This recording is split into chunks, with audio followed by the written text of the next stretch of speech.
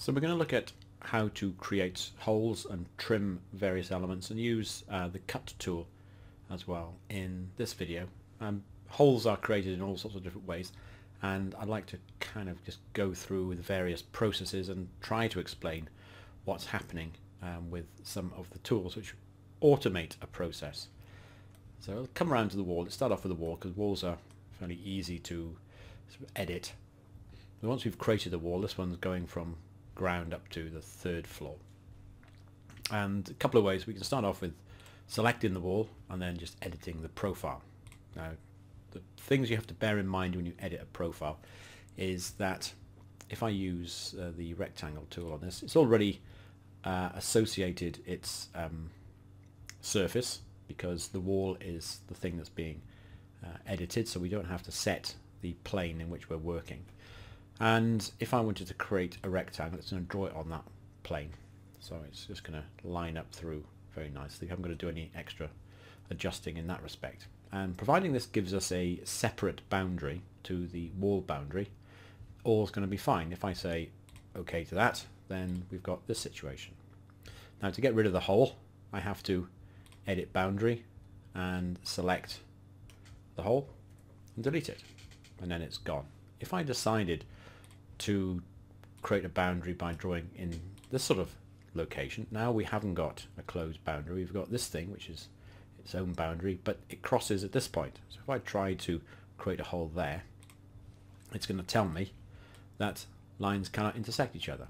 Okay, so I can either continue or quit sketching. So if I continue, I could possibly think that maybe I could drag this down to that line, but now I've got overlapping lines, so that's still no good. What I need to do is create a boundary line that comes up and around and down and back around there. So to get this to work, I'd have to select this line and delete it, and then this one has to be trimmed. So the first thing you do is split it, so that's SL, split it there, and then I can use this trim to corner, and just remember it's selecting the objects you want to keep, so that line and this line and this line. So now I've got my boundary which goes all the way around, and I can say OK to that and everyone's happy. So that's the first thing that you can do. The other thing is kind of automates a process whereby it creates a void form and then sort of applies it to the surface. So in this instance we will look at a wall opening. So you're limited on a wall opening to the rectangular object. So if I click on this thing here, wall opening, and then I have to sort of select the wall. So it says down on the bottom, select wall to create a rectangular opening. So I choose the wall, and again it just knows where to align it, and then I can just draw a rectangle on this surface and we're good. So it just does it automatically. And then I go back to the modify tool, and so I can select the rectangular opening. So hover over that, it tells me I'm selecting the rectangular opening, and this allows me then to expand on the fly, as it were, and not to worry about anything else. This one, if I wanted to adjust this, then I have got the handles, which is quite useful, but I don't have the handle on the bottom, just on the top. So I can stretch it out, but I can't do anything about this bit. Whereas this thing allows me to stretch in all directions. So to get this bottom line adjusted, I would again have to go into edit profile. Now if I want to delete this hole, then I can select the actual hole itself and then hit delete, and that tidies up this. This is something I can't do for this. I have to go back into the boundary edit and adjust it. Now the only real issue we have with a wall opening is that it's rectangular and only rectangular. So if we wanted a different type of object that we could adjust without editing the boundary, then we have to use a slightly different method, but there are a few more steps that we need to consider. And for us to do that, I'll take us into the component. So we're going to make an object which is a component effectively. So click on this and drop down to model in place, because we need to model a void form. And I'll click on model in place, and we'll call it, because it's associated to walls, it doesn't matter what we call it, but this is for more cataloging purposes. So I'll go down to walls so we can assign it to the walls section. Then say OK. We'll call it wall hole. Like that. And then say OK to that. Now, before we start drawing these objects, we need to make sure we set our surface. So click on set, pick a plane, OK, and then we can pick this surface. That's one extra sort of process we need to go into. Once we've got that, we can then use these tools. Now these are our void and solid tools. Now I can use void forms to choose a void extrusion, void blend, or I can just use these and turn it into a void later. So I'll just, for ease, I'll just use the extrusion tool because we're just going to have a simple extrusion. I'll show you the sweep tool around the surface of the roof a bit later on. But what I'm going to do is just choose I'll choose the circle tool, for instance. I wanted the circular hole in here that could be adjusted later on. Then I can click on that, and then I say OK. And what that's done is created this form. Okay, if I just click away from that, we can see I've got this thing which is a solid form at the moment, and I can pull these ends into the building. I can zoom around so you can see there's a great big sort of tube sticking through the building. Now if I wanted to use this tool, the cut tool, I couldn't use it with a solid object. I need to make sure that it's a void object.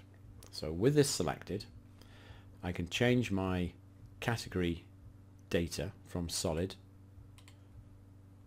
to void, and that makes it sort of a different color and slightly invisible. And then I can use this to cut out the wall. So I go back to my cut geometry, and notice I've still got another step to go. I've not finished the model yet. Lots of these things are grayed out. The model itself is slightly grayed out, so I'm still in the editing of this form as opposed to back to the geometry of the model. So with the cut tool, I select the wall first, and then I choose the object I'm going to cut. So I click on that, and that's formed the opening in the wall. Now I can still select this void form, and I could move it to a different position, and it's going to move that hole. And then I can say finish editing, and I've done that. Now I can't adjust the form at this level of editing. I need to go back in to that form to do anything about it. So I could click on it because it tells me it's an object, it's a wall, and it's the wall hole. So I could click on that, and then I have to edit in place, and then I can select this object by hovering sort of near the edge. Then I'll pick up that void extrusion, and then I've got to go to edit extrusion. So I'm moving down another tier in the editing, so I get back to ultimately the path, and I can just select that and drag it in, move it, or I could change the shape of it by adding in some other type of shape. And then if I wanted to trim out to this, I can use a trim tool. I'll keep that, and I'll keep that and this. So I've got that form created, and I can say OK to that. So I've now edited my void form, and then I say finish the model. So I've now got an interesting shaped hole in my wall, which I couldn't do with the wall tool because that only creates rectangular ones. I could have done it with the edit profile. I could certainly make that sort of shape, but notice that in edit profile that thing disappears because effectively the wall is still intact in this place. It's just created a form that's obscuring the brickwork. I'm not sure whether it actually reduces the volume of the wall or the surface area of the wall, but anyway, that's something you could investigate at your leisure. So I'll just click on this tick. So different ways to create openings and holes using various different tools. Now we'll also look at creating a shaft. So the shaft is again like the wall opening tool, but it's really used for vertical surfaces like floors, for example. And I could use exactly the same methods as I used on the wall for the floors, but we'll use the shaft tool.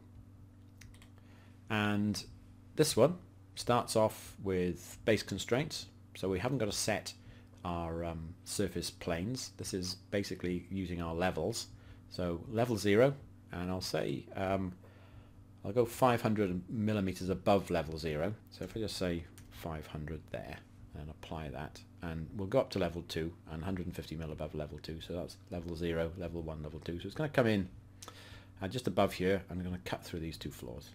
I'll show you the flexibility of the shaft tool. It's great for multi-story stairs or spiral stairs or any other type of void form that you've got coming through floors. Saves you having to edit the profile of the floor each time. So once we're happy with our levels, then we can just take our tool, and this time we'll have a inscribed polygon, and we'll draw it sort of down here. So it's going to be about 500 mil above the floor, and you can work this in 3D or 2D. If I go to my level 1 floor plan, you should be able to see the shape, so we can move it around. Maybe we put it in the center there and drag these things in just a little bit. So we've got a weird shaped opening in the floor. And once we're happy with that, we can say OK. So that's going to create holes in the floor. I'll go back to the 3D so you can see what's happened. So this then is the shaft void. I'll just drag that up, and I could take this up through the roof, which should form a hole in the roof, and I could take it right down through the floor. It doesn't affect topography, but everything else it does. Okay, so that, again, if you want holes that are in line with each other, then this shaft tool is pretty useful. And again, if I select this opening and then edit sketch, I can see the sketch down here, so I can make some adjustments to that. Maybe I want it to be a bit more interesting down to this point, and then I can say OK to that, and that's going to affect the shape of that, and it just controls the shape of the shaft opening. Okay, so that's another thing that you can do with the opening tools. Now by face, then that creates an opening that is perpendicular to the selected face of a roof, floor or ceiling. So we've got this thing, or a ceiling. It won't work with walls, this one. Okay, so you've got to use that, and that restricts you to rectangles only. So we'll end this at this point, and then I'll show you how we can use these similar sorts of methods with the components modeled in place to just tidy up maybe a roof edge, or make an interesting sort of edge detail to one of these generic roof types.